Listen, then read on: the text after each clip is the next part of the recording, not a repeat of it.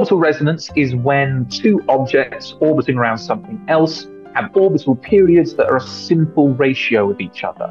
So, for example, if one object goes around in 1 year and another object goes around in 2 years, then that is a 2-to-1 resonance.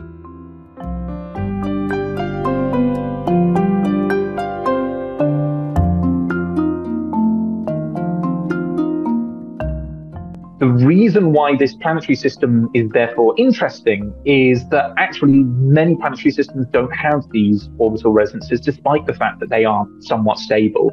And that's because we think that over time, as the planets are evolving and the solar system is changing, they get knocked out. Not literally whacking into one another, but getting slightly pushed away. And so we end up with a number of planetary systems out there which are close to being an orbital resonance, but few that are actually in these resonances.